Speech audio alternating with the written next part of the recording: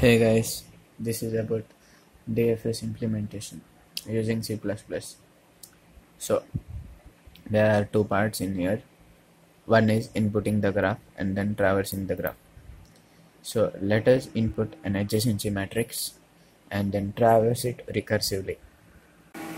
We use standard template library, that is STL. It helps in simplifying the things obviously. Let us take a look at Wikipedia's DFS algorithm, that is recursive DFS algorithm.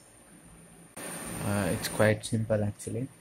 Um, Send the first or source node to the function.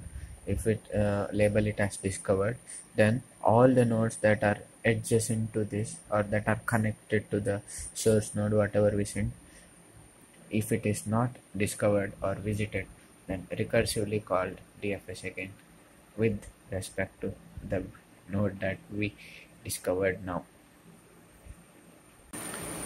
Back to editor. So this push underscore back, what it does is it pushes y, or y is the node that is connected to x.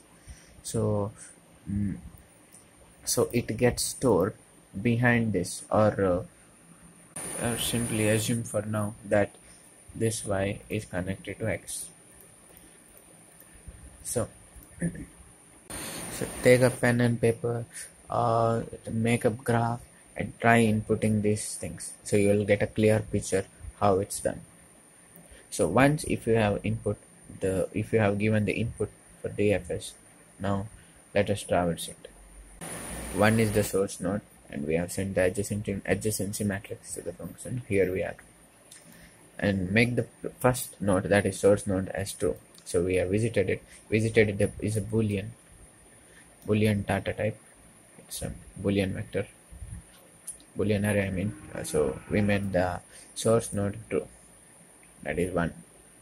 So now from 1 to adjacent of n dot size, that is, we traverse all the nodes that are connected to the source node, that are adjacent to source node, that is connected directly I mean.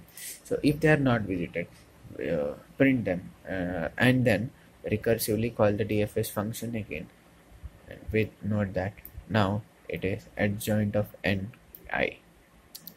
We send the child node of the parent, so that is source node of the source node. Yes. So assuming this algorithm implementation is the one for mainly with one assumption that there is only one connected component. If there are many, like some parts are not connected to anything or something like that, then we have to run a for loop in the main function, where which traverses from I to n minus 1. So sorry, which traverses from 0 to n minus 1.